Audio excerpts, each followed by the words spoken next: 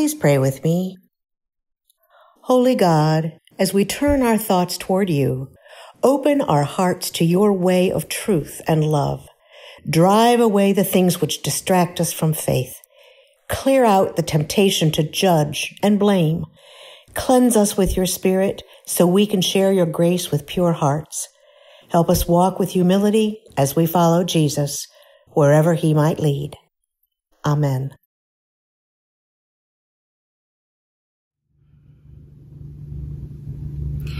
We continue our Lenten journey this morning with a story from the second chapter of the Gospel of John. And I'm a little shorter today because I'm sitting in a wheelchair. So it's not going to be as my normal smooth, suave self because I have papers and stuff around me I have to pick up every now and then. So just bear with me.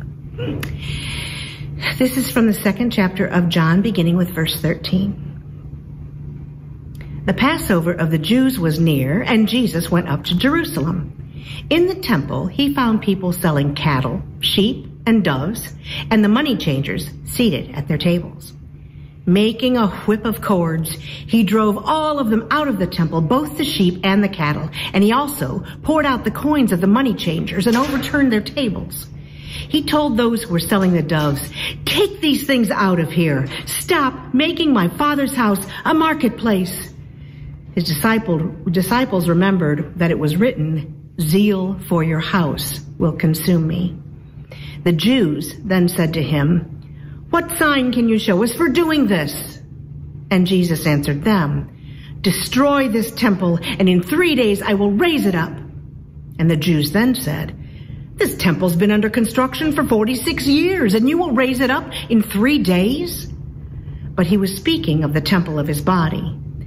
After he was raised from the dead, his disciples remembered that he had said this, and they believed the scripture and the word that Jesus had spoken.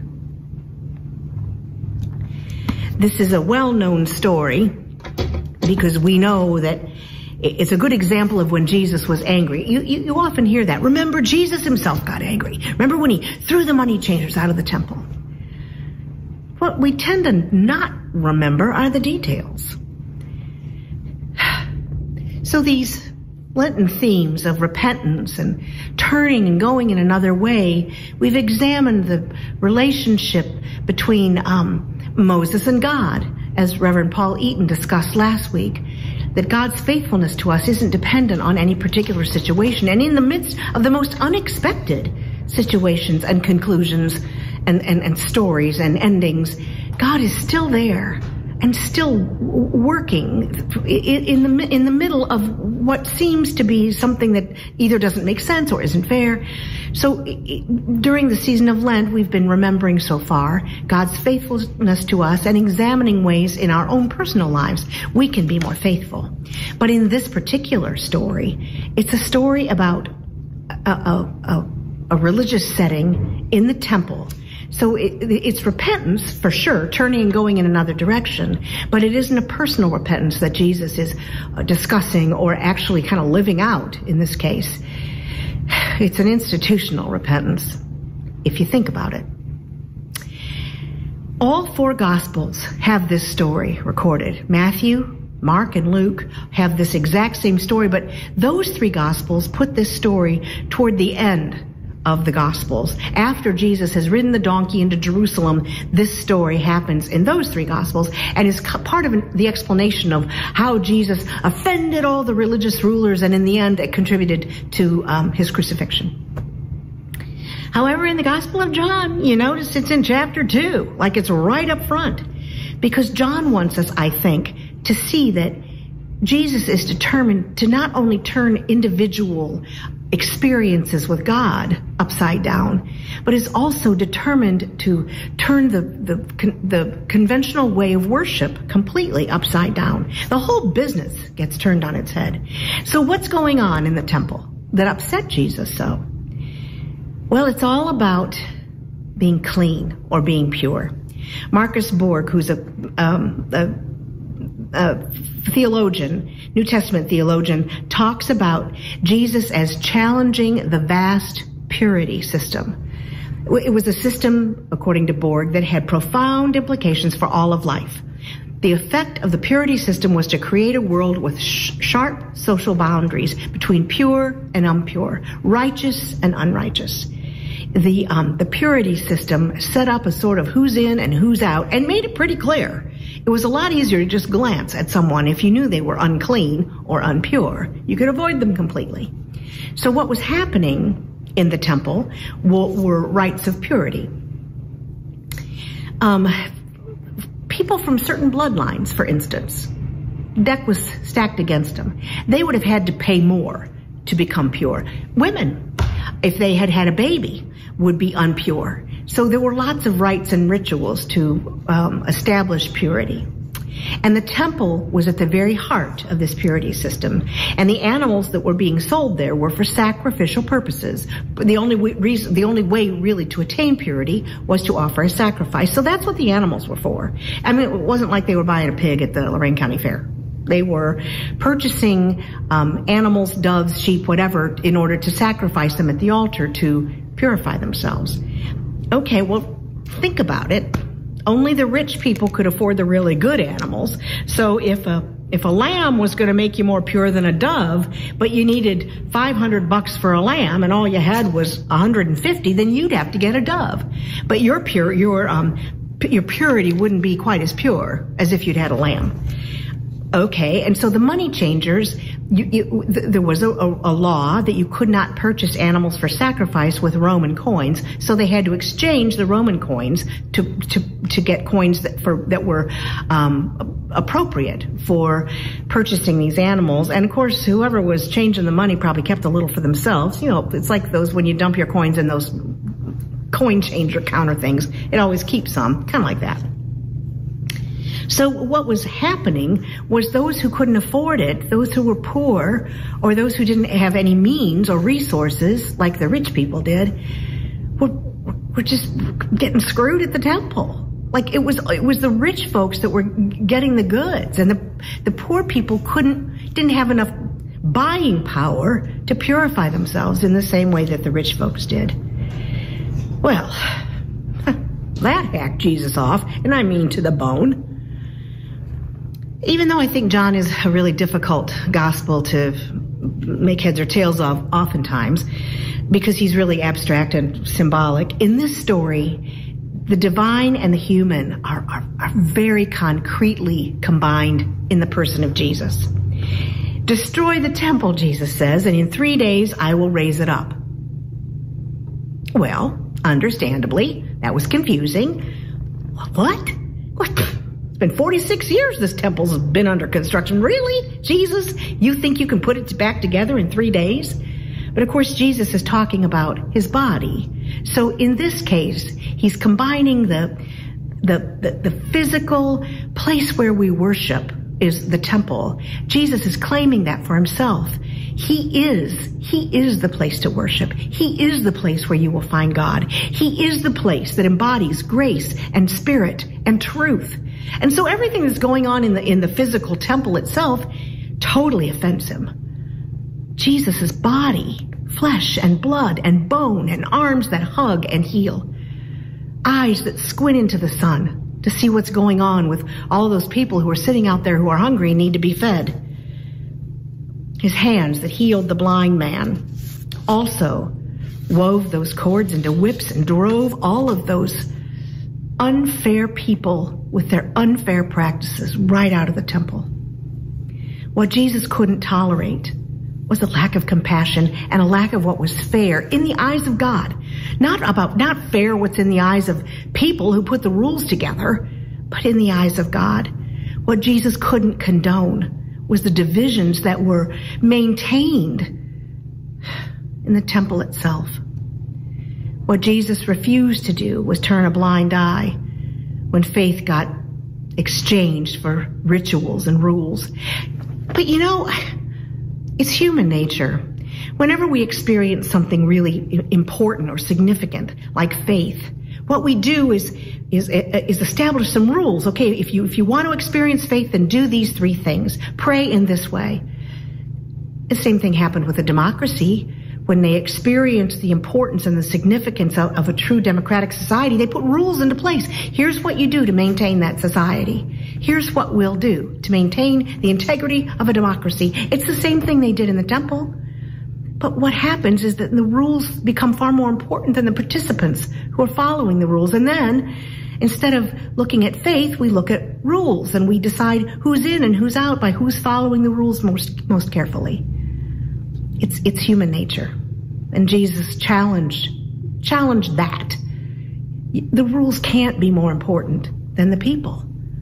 Nothing can stand in the way. Nothing can stand between the people and God. And if you're somebody that happens to be maintaining those religious rules, well, then you're somebody that Jesus would have fussed at.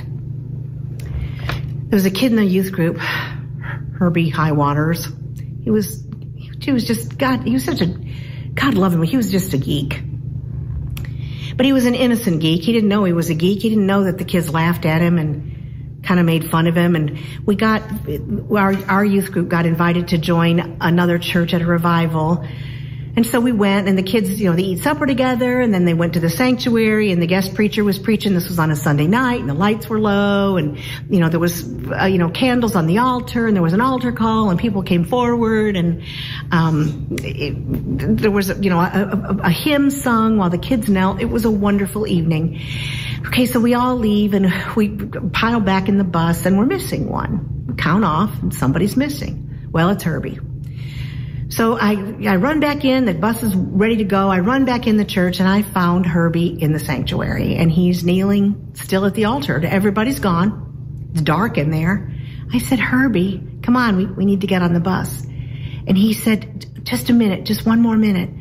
I heard Jesus call my name, and I want to see if he'll call me one more time. I'm telling you, he was a big geek. But he believed that Jesus called him. Hard to make fun of that. Herbie got back on the bus. The other kids kind of rolled their eyes, and finally we headed home. He didn't follow the rules. He wasn't cool. He was Herbie. I ran into one of those kids from the youth group not long ago. About 4 or 5 years ago, I went back to Louisiana to visit some folks from that church. And I was meeting with some of the kids from that youth group, who of course are now all adults, and they have kids of their own. And I asked about Herbie. We were catching up, like, what happened to this kid, and what happened to that girl? And I asked about Herbie. Herbie became a missionary. As far as I know, Herbie changed lives. Because Herbie was just innocent enough to believe that Jesus really had called him. He wasn't very good at following the rules and being part of the in crowd. But he sure did love the Lord.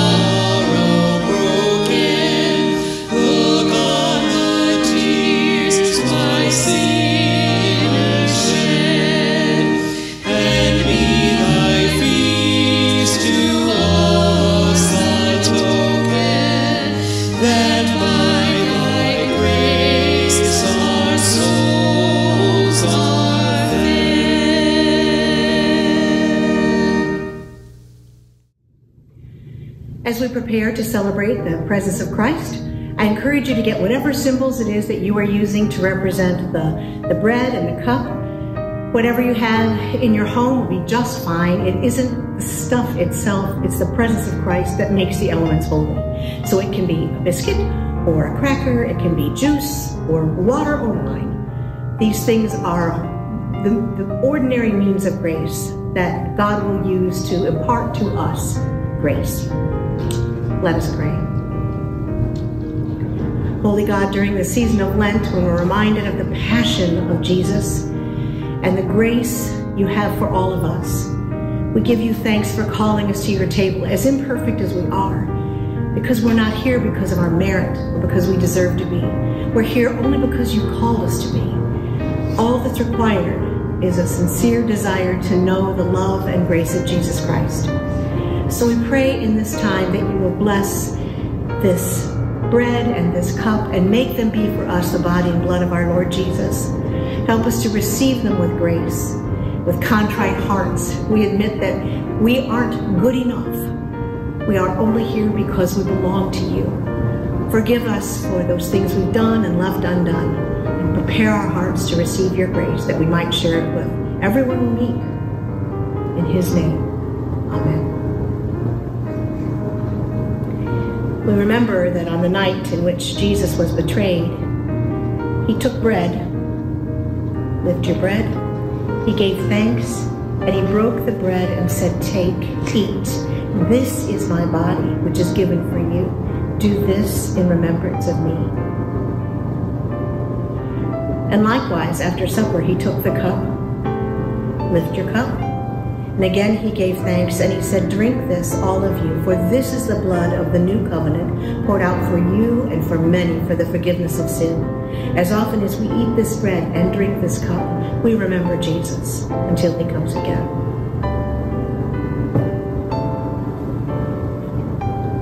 Take your bread.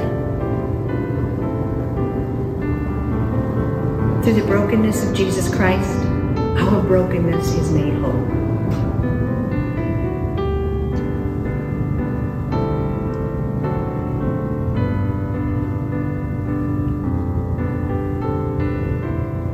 As we empty the sacred cup, our emptiness is filled.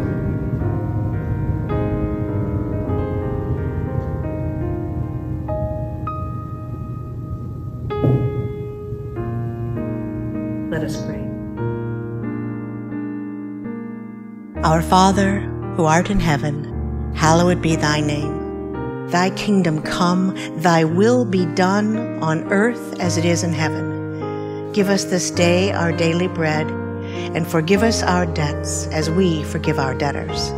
And lead us not into temptation, but deliver us from evil. For thine is the kingdom, and the power, and the glory forever. Amen. And now, having been fed at Christ's table, we go forth into the world in peace. Be of good courage. Hold fast to that which is good. Render to no one evil for evil. Strengthen the faint-hearted. Support the weak. Help the afflicted. Honor everyone and serve God and your neighbor in all that you do. Amen.